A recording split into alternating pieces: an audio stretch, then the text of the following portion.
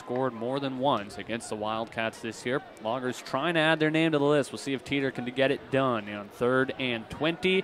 Having to scramble to the left side. Connects with Milton. He will have the first down, and it's goal to go. Boy, they were right there, weren't they? They set that same blitz they brought earlier in the game when Miller was able to make the sack, got to him. The quarterback was able to go to the left and get his shoulders around and make a nice throw and move the chains right there. Nice job there for the Loggers. And Linfield was in good coverage right there. Their kid, the wide receiver there for UPS made a good play on the ball. And we'll see if they send Binning back out here with a chance to get into the end zone. No, they'll stick around with Teeter.